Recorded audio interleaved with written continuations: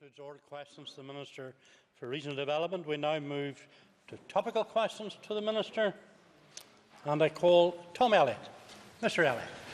Thank you very much, Mr. Speaker. And given the news this week of the death of former South African President Nelson Mandela, I'm wondering if the Minister for Regional Development will be in attendance at the funeral, or if the Executive will be officially represented there. Grateful to the member for his topical question. Can I say there's been no executive guidance on the arrangements, the funeral arrangements of Nelson Mandela, and I'm able to confirm that no discussion has taken place at executive level through written correspondence or whatever on the funeral arrangements and executive representation. Well, thank you very much, Mr. Speaker, and I thank the Minister for that. I noted in press reports that the Deputy First Minister was going to officially represent the Executive. Can he give us some information on that report? Well, again, I'm grateful to the member for his supplementary question. I had initially it had been my understanding that Martin McGuinness had been attending the funeral in a personal capacity. And of course the member will know that this House had the opportunity to pay due tribute to the passing of Mr Mandela yesterday morning in the Assembly. I'm not aware of what approach is being taken on the funding of his attendance. Nor am I aware of the position being adopted by either the Scottish or the Welsh First Ministers. My understanding is that four former Prime Ministers and the current Prime Minister and the Prince of Wales are to attend and to represent the United Kingdom as a whole. Many people, I think, across Northern Ireland will understandably feel that it's not appropriate for the Deputy First Minister to attend alone, purporting to represent Northern Ireland, and I certainly find myself sympathetic to that position. Now that we've also learned that Mr Gerry Adams will attend some events doesn't improve that situation. I'm also unaware as to whether the First Minister declined an invitation to attend, and unaware whether he was content and agreed to the Deputy First Minister representing the Executive or the people of Northern Ireland. Say to the whole House, members should go and read standing orders or topical questions. I mean, topical questions need to relate to the Minister's responsibility within the department. And I don't know, with the funeral of Nelson Mandela and how that fits in, how that fits into the responsibility of the Regional Development Minister. So I'm just warning the whole House. Topical questions need to be on the responsibility that the Minister has within his department. Order. Fry McCann. Mr McCann. The Minister will be aware that the TNT open day takes place on the 13th of December. Has the Commission released any details of the preferred criteria? Grateful to the member for his supplementary question, and indeed the member will know that I have engaged substantially with my counterparts in the European Union, Vice President Callas and other senior representatives. The Chair of the Transport Committee, Brian Simpson, has been particularly helpful, as indeed have other members, have the Northern Ireland MEPs, in respect of all of these issues. I'm pleased with the progress that we've been able to make in respect of the TNT proposals. We didn't win every battle, but substantially. I share the view of my counterpart in the Irish Republic that with the challenges that that faced us in relation to TNT, that we've come through it pretty well. Mr McCann. I think the Minister is aware that several members of the committee will be travelling to this event. Does his department have any suitable projects lined up to maximise the potential drawdown of funds? Grateful to the member for his supplementary question, and on an ongoing basis my officials seek to identify suitable projects whereby we can attain grant aid.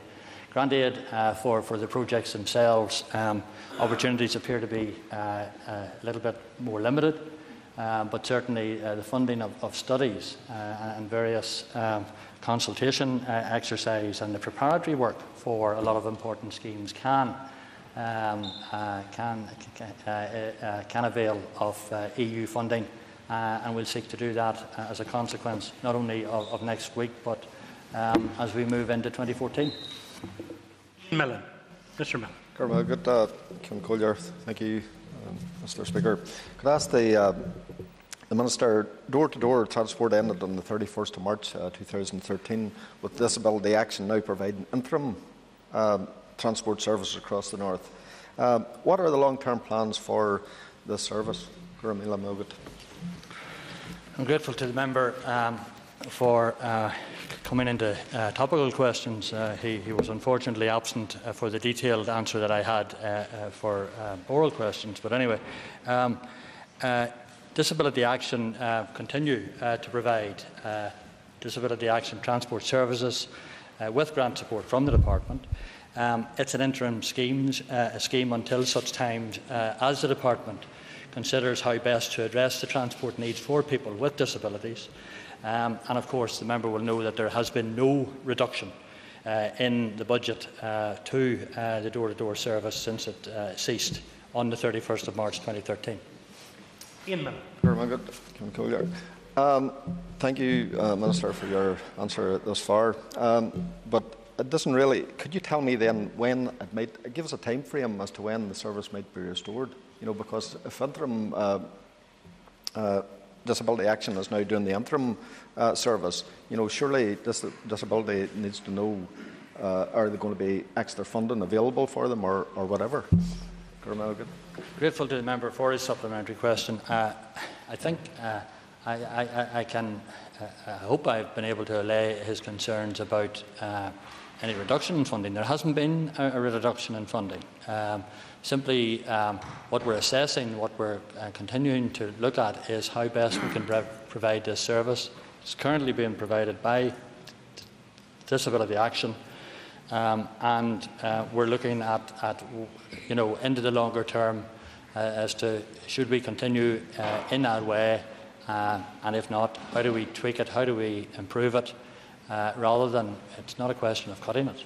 And certainly the important thing is that it has not been reduced in its budget spend, and we're satisfied at the way it's been handled at the moment. But of course, we need to give ongoing consideration to these things. Mr. McCarthy. Thank you, Mr. Speaker. If the Minister was listening to Radio Ulster this morning, he would have heard of the very sincere worries from our senior citizens about the threat to the Senior Smart Card.